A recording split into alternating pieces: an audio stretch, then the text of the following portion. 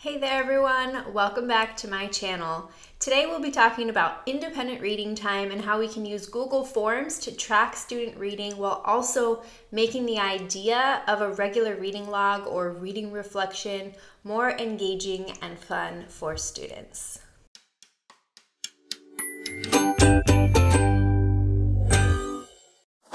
Hey there literacy lovers, I'm Toluca, your go-to guide for building a love of literacy in your classroom, one word at a time. Please don't forget to like this video and subscribe to our channel, and if you have any questions or comments, feel free to leave them down below.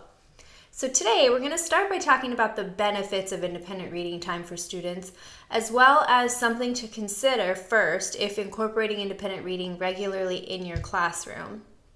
This is a topic I'm particularly interested in right now because personally, as an adult, I recently came to the realization that aside from scrolling through my social media feeds, I really hadn't read for enjoyment since my pre-college days.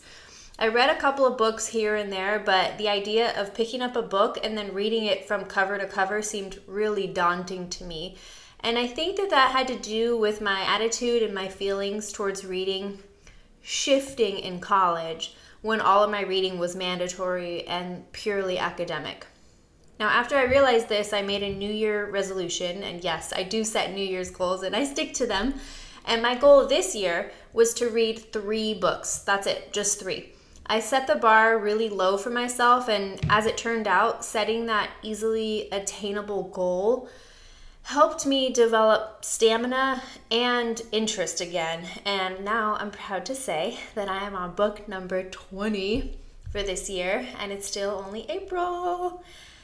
And one of the cool byproducts of this is now my first grader will pick up a book to read all by herself before bed each night now. So I think that's pretty cool. All of this is to say that giving our students time to read independently outside of our curriculum for just a small chunk of the day each day can have similar effects on kids. So you might see them increase their reading stamina, build knowledge about a topic if they choose nonfiction books. They might become more interested in curling up with a good book, and they might even develop like visualization strategies while they're reading. The list goes on, and then some will even argue that independent reading each day will help develop overall reading skills like comprehension and fluency as well. Now, with that said, one thing I would like to point out is that you should consider your struggling readers who don't necessarily have the same reading strengths as others in the classroom. So an issue that you could potentially face is having these kids pick up a book that maybe is inaccessible to them, but they're picking it up because they see that's what their friends are picking up. So for example, when I did this in my 3rd grade class, some of my non and my low readers in 3rd grade would pick up a chapter book because they saw their friends choosing those books. So this is something to consider and brainstorm solutions for if you're going to implement a daily reading routine. So now let's say you want to incorporate a new reading routine, but you want to create a bit of accountability for your students and their independent reading.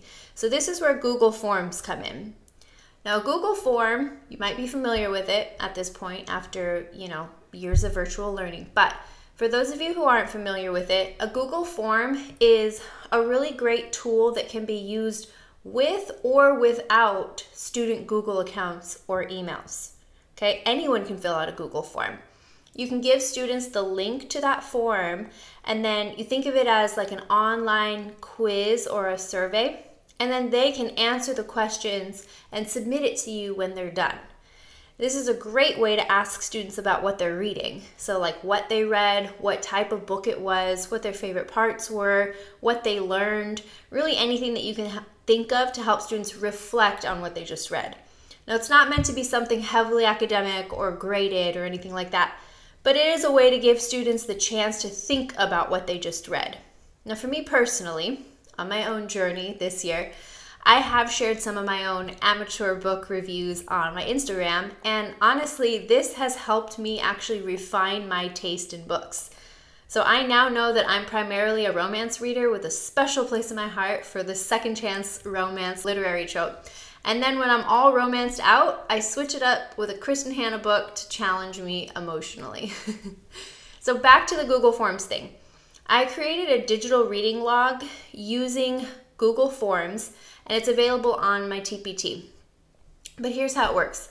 First, students fill out the reading log form as often as you wish. You give them that link once, and they just reuse that daily, weekly, however often you want them to. The form asks for their name and the date, the title of the book, and then if the book that they read is fiction or nonfiction. Then they click the next button, and the next question is adaptive, meaning that the questions that come after are customized depending on if they selected fiction or nonfiction as their text type. So this is really cool. After moving on to the next section, there are a couple of editable questions that students answer. So for example, if they chose fiction, it'll ask about their favorite parts, about their characters, about the plot. And then if they chose nonfiction, the next questions will be about like facts. What did you learn? Once they submit their responses, this is where it's wild. It's so cool.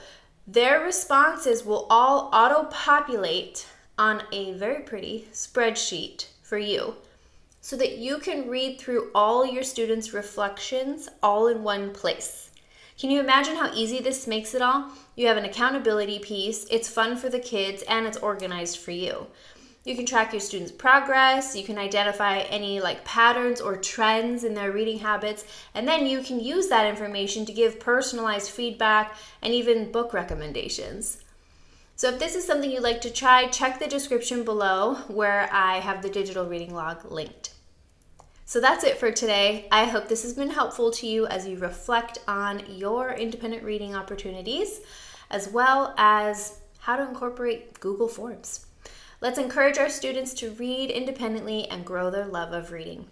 If you enjoyed this video, please give it a thumbs up. Go ahead and hit the subscribe button and the notification bell so you don't miss any future videos. And as always, thanks for tuning in, and I'll catch you in the next one.